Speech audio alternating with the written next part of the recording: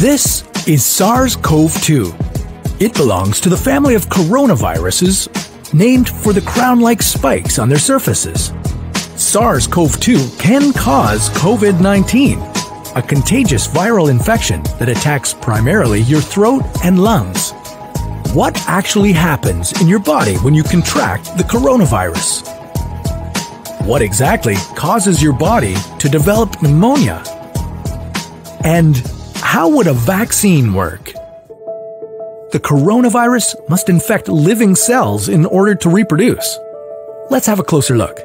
Inside the virus, genetic material contains the information to make more copies of itself. A protein shell provides a hard protective enclosure for the genetic material as the virus travels between the people it infects. An outer envelope allows the virus to infect cells by merging with the cell's outer membrane. Projecting from the envelope are spikes of protein molecules. Both a typical influenza virus and the new coronavirus use their spikes like a key to get inside a cell in your body, where it takes over the cell's internal machinery, repurposing it to build the components of new viruses. When an infected person talks, coughs, or sneezes, droplets carrying the virus may land in your mouth or nose and then move into your lungs. Once inside your body, the virus comes in contact with cells in your throat, nose, or lungs. One spike on the virus inserts into a receptor molecule on your healthy cell membrane like a key in a lock. This action allows the virus to get inside your cell. Next, the virus travels inside a sac made from your cell membrane to your cell's nucleus. That's where your cell houses all its genetic material. Then, the viral envelope and cell membrane sac combine, allowing the viral genetic material to leave the sac and enter the nucleus. The viral genetic material hijacks the energy and materials in your cell's nucleus to make thousands of copies of itself. Some of the genetic material moves out of the nucleus, then attaches to the protein-building parts of your cell called ribosomes. These then use information from the genetic material to make other viral proteins, such as the spike protein. A packaging structure in your cell then carries the spikes in vesicles, which merge with your cell's outer layer, the cell membrane. All the parts needed to create a new virus gather just beneath your cell's membrane. Then, a new virus begins to bud off from the cell's membrane. Now, with the virus spreading in your body, how can you develop pneumonia symptoms? For this, we'll have to look into your lungs. Each lung has separate sections called lobes. Normally, as you breathe, air moves freely through your trachea or windpipe, then through large tubes called bronchi, through smaller tubes called bronchioles, and finally into tiny sacs called alveoli. Your airways and alveoli are flexible and springy. When you breathe in, each air sac inflates like a small balloon. And when you exhale, the sacs deflate. Small blood vessels called capillaries surround your alveoli.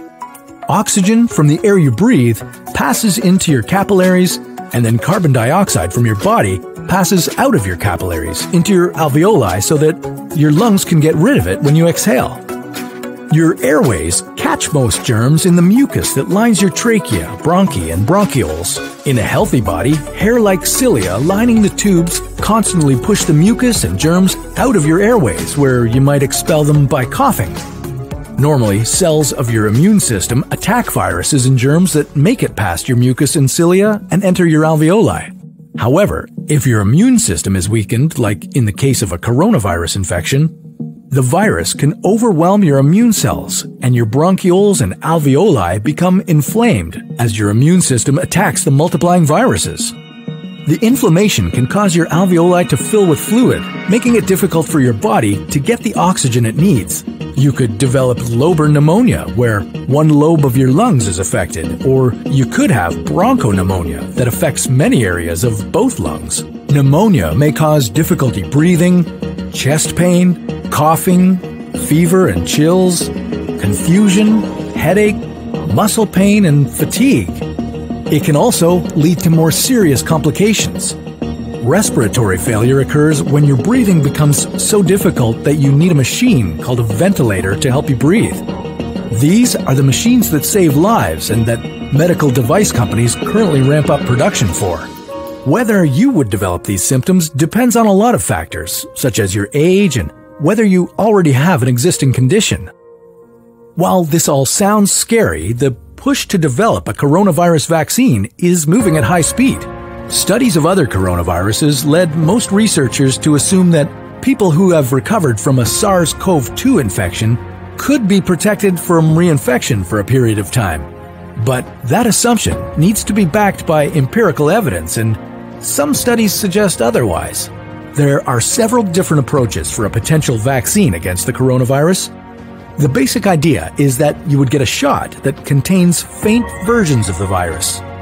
The vaccine would expose your body to a version of the virus that is too weak to cause infection, but just strong enough to stimulate an immune response.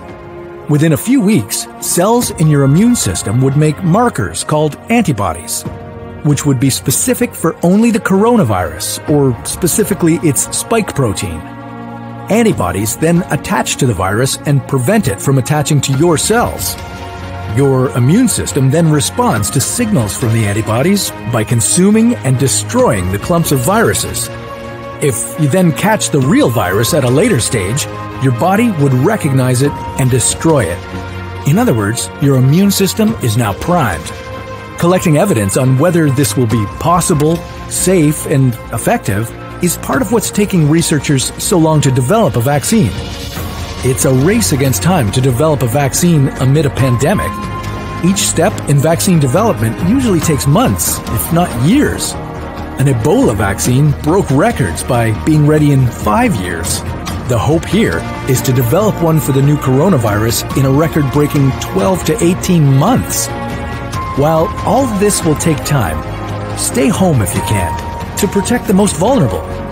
And don't forget to wash your hands for at least 20 seconds and as often as possible. Now, what would happen if you didn't do that? For an entire year,